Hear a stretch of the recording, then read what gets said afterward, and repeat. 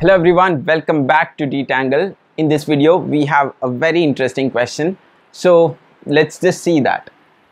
So a person with a chest round of 86 centimeters. So chest round means the measurement around your chest is 86 centimeter. So if you guys didn't know that, 86 centimeter means his size is small.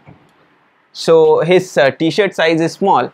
Wants to wear a half sleeve XL t-shirt. So a person with small measurement wants to wear a big t-shirt or a large t-shirt made of silk material. Oh, that's nice.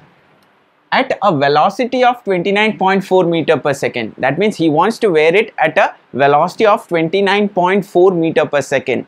Not the usual way how you wear a t-shirt. And they have told something important, no injuries or death. Okay.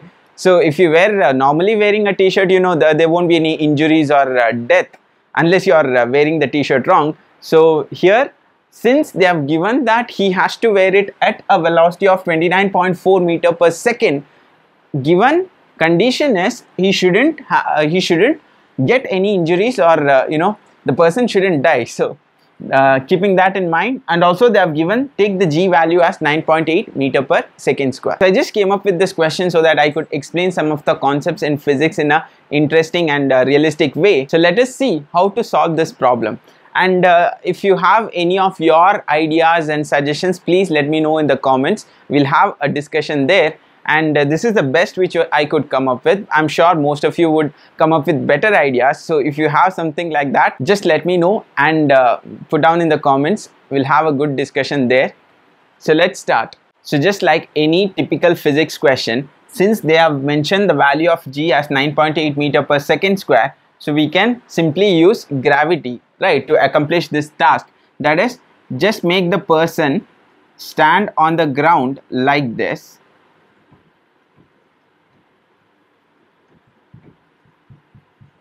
And make sure his hands are up like this, that is he's ready to wear the t-shirt, and keep your t-shirt at some height. I'm going to draw a extra large t-shirt, so something like this.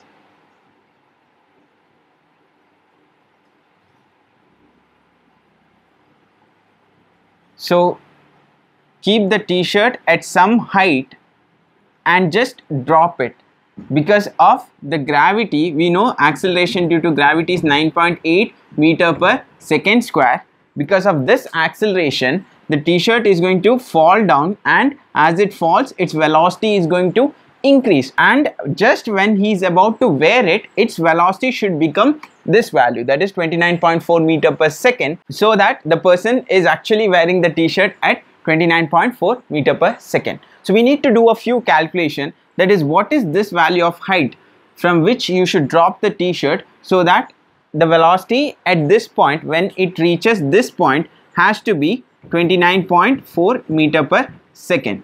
So to figure out what is this height, let's just first understand what does this mean. That is, acceleration due to gravity is 9.8 meter per second square. This means that it's 9.8 meter per second per second. So as you all know, acceleration is change of velocity with respect to time. So this means every second the velocity should increase by 9.8 meter per second. That means if I drop a ball, say suppose from some height, I'm just dropping the ball, and initially its velocity is 0 meter per second. So after 1 second, the ball might have reached here. So this is after 1 second, the ball will have a velocity of 9.8 meter per second. That is the meaning of this. That is 9.8 meter per second every second, which means that after 2 seconds, the ball would have covered more distance, so it would have reached here. Why? Because now the velocity, so initially it had a velocity of 9.8, now the velocity would have been again increased by 9.8, so the total velocity will be 9.8 plus 9.8, 19.6 meter per second. In the same way, after 3 seconds, the velocity would have been further increased, and there should be, I should add a 9.8 meter per second to this value, so that will be 29.4 meter per second. So that is why the distance covered also increases. You all know that if you drop something from a height, initially its velocity will be less, but as it goes on and keeps on falling, its velocity increases. So along with that, as you know, if the velocity increases, the distance it covers also has to increase. And as you see that we got this value, that velocity is 29.4 meter per second when after 3 seconds. So if t is equal to 3 seconds, then our velocity will become 29.4 meter per second. That means that, so it doesn't depend on what you're dropping. That is, if you drop a ball, if you drop a t-shirt, or if you drop an elephant, doesn't matter. Everything is going to come down at the same rate. Why? Because this g value will be same for all the objects, which means that after 3 seconds, all the object will have this velocity 29.4 meter per second. So now we know that if you drop this t-shirt and at the count of 3 seconds, it will have the velocity of 29.4 meter per second, which means that now still I need to know what height I have to drop from. So these are not useful. So for that, as you know, the distance should be equal to velocity into time. So can I use this equation in this case? No. Why? Because I cannot find the distance or the height using this formula. Why? Because this means the velocity which you take here has to be a constant value. But as you have seen that the velocity is changing every second, right? That is a whole point of 9.8 meter per second. So I cannot use this formula, which means that I have to choose one of the Newton's formula. I hope you guys are familiar with this formula. S is equal to ut plus half at square. So this is the equation which we use when we have a varying velocity or when we have an accelerated motion. So if I substitute the values in this, so this u is initial velocity. As you know, it is 0. Why? Because we are dropping from a certain height. So initially it doesn't have any velocity, and t is the time. And if I substitute these values, so this will be s is the height, this height, so this will be 0, and here it will be half into acceleration is the acceleration due to gravity, which is 9.8 into the time is 3 square. So if I simplify this, I would be getting an answer of 44.1 meter, which means that you have to drop the t-shirt from a height of 44.1 meter. Now if you want, you could have done this more directly. That is, if you are familiar with this formula of Newton's laws, that is v square minus u square is equal to 2as. That is final velocity minus the initial velocity is equal to 2 times acceleration times the distance. So here also the final velocity is 29.4 and initial velocity is 0, and if you substitute the values, you would have gotten it directly. But I just want you to understand that concept of gravity, so that's why I just explained it in this way. It's up to you what you want to do.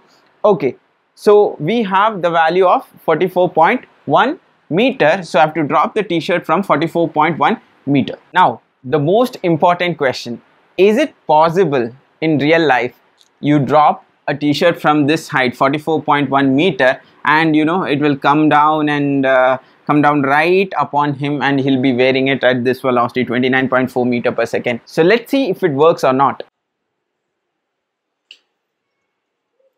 So as you just saw, apparently it doesn't work. So it doesn't work. Why? Because of lot of factors, that there is some air resistance in real life, and also there's wind flowing, and because of all this, the dropped t-shirt is not going to come down straight. It is going to deviate from its path and it is going to fall off somewhere else. So what we need to do is, we need to do this experiment in vacuum. So we need to remove all those disturbances, that is the wind, the air resistance, everything. So this whole setup has to be done in vacuum. So it looks good so far, but I'm sure most of you have noticed it. A major problem in this is going to be the t-shirt's opening, right? So if he has to wear the t-shirt at this rate, the t-shirt has to stay open at the bottom. Otherwise, you know how t-shirts are, right? So it will be like this, it will be closed, so he won't be able to wear it properly. So it has to stay open. So now our thinking should be how to resolve that issue. So to resolve that, what I thought was, what if you could fit some rods, some steel rods inside this t-shirt, so that, you know, to keep this thing rigid and open, so that it falls down like this. So that could work, but then again you would be violating the statement that no injuries or death. If you make like some rigid structure within the t-shirt, what happens is, if it drops on him, he might suffer some injuries, right? So we can't do that. Then what I thought was, what if you could put some rods like this and put a railing or rollers on that and fix some rods like this, so that, you know, it will guide this t-shirt like this. That could work. But yeah, again you have to insert something here at the bottom to keep it open, and also because of that, you know, there can be friction in the railings, and you cannot make sure that it falls at 29.4 meter per second, so that is going to affect it. So the best solution which I could come up with is, what if we make this t-shirt positively charged, okay, both front and back. So make this t-shirt positively charged both at the front and the back, and as you all know, the positive and the positive will repel each other, which means that if you make the front and back positively charged, they'll be repelling each other, and that will make it open, or you know, that will keep this bottom part open. So let's just understand that first. How do we establish this? So say, suppose if I take a glass rod and rub it with a silk. So what happens is, because of friction, the electrons in the atoms would come out, and since the silk, if you compare between glass rod and silk, silk will have more affinity for electrons, affinity or love for electrons, such that it will keep all the electrons to itself. So the electrons will come out when you rub it because of the friction, and that released electrons are going to get onto the silk. Why? Because silk has more affinity for those electrons, and the electrons which are removed from the glass rod, so the glass rod will become positively charged. And in the same way, if you were to take a plastic rod and a silk cloth, then if you do the same experiment of rubbing vigorously, then what would happen is, the removed electron would be latching onto the glass rod. Why? Because, will be latching onto the plastic rod. Why? Because between the silk and the plastic rod has more affinity for electrons, so that would leave out the silk rod positively charged. Now, good thing in the question they have mentioned that the t-shirt is made up of silk cloth, which means that I can take a plastic rod and rub nicely, so that it gets fully positively charged both front and back, and so that it stays open. And also, when you rub it and when you release it from this part, make sure you wear some rubber gloves or something, so that the charges doesn't escape from the t-shirt. Okay, so that's it. So we have a fully positively charged t-shirt coming down from a height of 44.1 meter, and just before that person is going to wear it, it will have a velocity of 29.4 meter per second, and the whole experiment is done in vacuum, so that the t-shirt doesn't get deviated from its path. So all very well done. Oh, wait a second, we would have just killed this person. I almost forgot. So this is a positively charged t-shirt which is falling down upon him, right? So as soon as it falls upon him, what do you think is going to happen? So since this is positively charged and he is standing on the ground, so all the electrons from the ground will move on to that positive charge to neutralize it. So literally it is going to pass over him, which means that he is going to get electrocuted, or he is going to get electrocuted. I don't know, I'm sure you got it, right? So he is going to get electrified, right? So again, we are violating the condition that no injuries or no death, which means that we need to figure out a solution. Yeah, simple thing.